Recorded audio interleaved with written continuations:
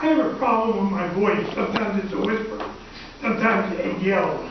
So don't take it personally if I yell. Just because you have the authority to do something doesn't mean you have to use it.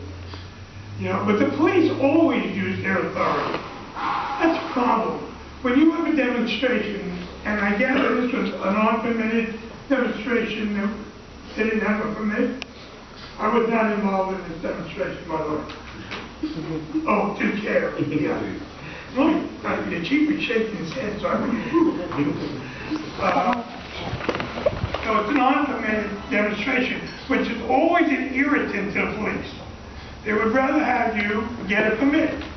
And the activists don't want to get a permit because they see that as a basic violation. And we have a right to protest. The question is how.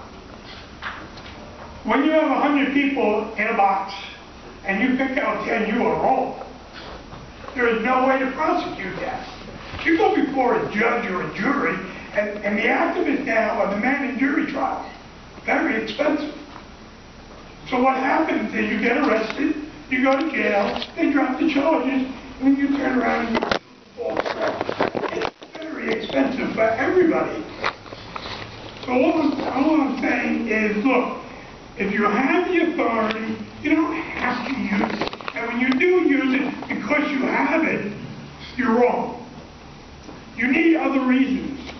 You need to be afraid that this group is going to be out of control. And they weren't. They were not out of control. Most of them were not doing anything except being in the street. So that's what happens in demonstrations. Thank you very much. I'm not used to that. That's kind of cool. Much better than that red light that was on. Dan Handelman with Portland Cop Watch. So the issue about permitted and not permitted, it's an irritant to somebody who does a lot of protests and gets some permitted and doesn't permit some of them. I don't think that should be a question on the table about whether the permit was issued or not. Or whether, the point is that once the police start blocking the streets, they're causing as much problem with traffic as the protesters do in the first place. So if they're willing to block the street for 45 minutes to detain people unlawfully, as you rightfully said, then why don't they just block the streets and let the people do their dying for 45 minutes? I think my understanding was they were going to do it for 4.5 minutes, not 45 minutes. So they would have been done before the 45 minutes were over if the police had just cut off traffic and then left. Also, as has been mentioned a couple of times, everybody that was arrested was non-complainted by the DA's office. So the arrests themselves are questionable, in addition to the mass detention.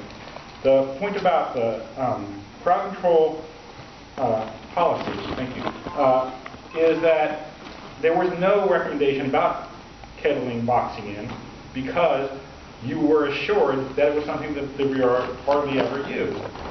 We encouraged you to actually do something about it, but there actually is not a recommendation about that yet.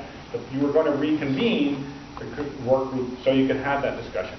That's my understanding. And lastly, we have this question a lot, thank you again, about the effectiveness of certain tactics. And the example I always use is it's very effective to tape a child to a chair to stop them from being rambunctious, but it doesn't mean it's the right thing to do.